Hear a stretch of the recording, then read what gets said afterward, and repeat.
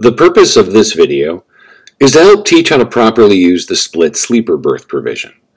To start, your truck must have a sleeper berth in order to split the berth. The sleeper berth status can be used anytime you spend time waiting in the sleeper berth portion of the tractor. You can go sleeper berth anywhere you want, provided you are in the sleeper berth. You can fulfill your 30-minute rule with the berth since it's not a driving status. Now, when we talk about splitting the berth, you need to have two minimum numbers that equal at least 10. One of the berths must be at least 2 hours.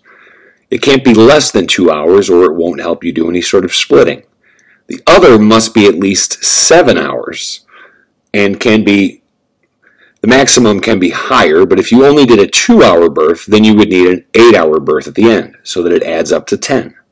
So you can do a combination of 3 hours in the berth and 8 hours, or 4 hours, and then you still need another minimum 7 hours in the berth before it can combine. Let's take a look at one. This would be a proper way to split the berth. The first sleeper berth is for 3 hours, and the second berth is for 7 hours. So to calculate your time, you want to see how much time you used before the first berth, provided you are doing a 7-hour split later. So he starts at midnight and goes into sleeper berth at 6 a.m. So he has used 6 hours of his clock when he starts the first berth. He has driven for 5 hours. So his 14-hour clock following the 3-hour berth has 8 hours. I get that by subtracting the 6 hours used before he started the berth from 14. 14 minus 6 is 8 hours. Following the berth, I can work a maximum of 8 hours. Instead, in this example, I work another 6 hours total and split the berth. Because I did 3 consecutive hours early, I only need to do a minimum of 7.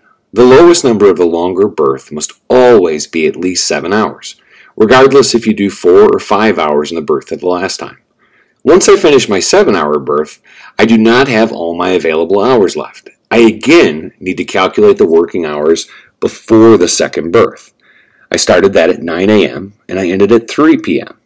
That means again I worked 6 hours. Since I worked 6 hours before that berth, I can only work a total of 8 more hours before I would need to split the berth again, with at least a minimum of 3 hours. Now let's give you an example of something that doesn't work. This is a logbook here we're looking at where you can see he does a 1-hour berth, then drives some, does another 1-hour berth, and then drives some. Your berths must always be consecutive, with the minimum number being 2 in order to achieve any sort of split berth.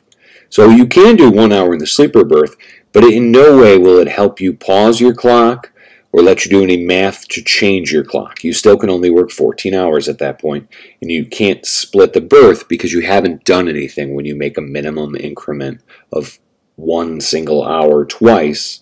It has to be 2 consecutive hours minimum. Now we're going to go through it one more time. So let's take an example here. I work 9 hours, then I do a 3-hour berth. Well, if I work 9 hours, that means I'm going to have 5 hours left because 14 minus 9 equals 5. Since I'd already used 9 hours, on the other side of the berth, I can only work up to an additional 5 before I need to finish the split by doing another 7-hour sleeper berth.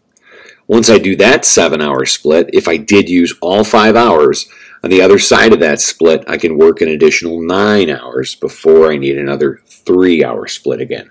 And you can keep splitting the berth over and over again. What happens if you do a 3-hour berth, take a long break, and then do a 10-hour sleeper berth? Once you do a 10-hour sleeper berth in a row, it resets your whole clock.